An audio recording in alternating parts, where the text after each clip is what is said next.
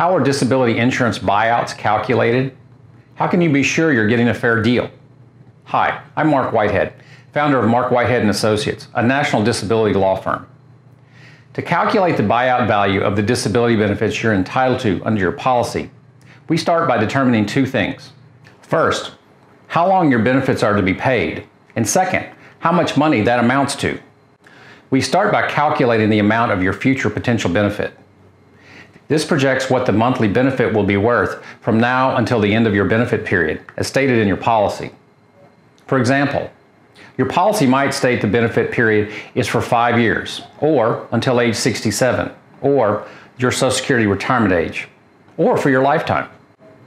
Next, the insurance company may offer to buy out your claim, but if they do, it will be at a discounted value.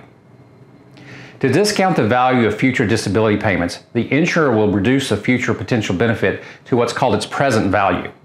Calculations to obtain the present value will reflect inflation.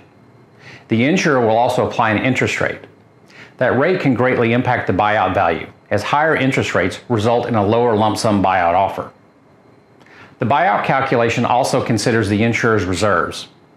Every insurance company is required by state legislation to hold reserves. The company may set aside a portion of their assets to remain financially able to cover your policy and any future claims. We also look at the following factors.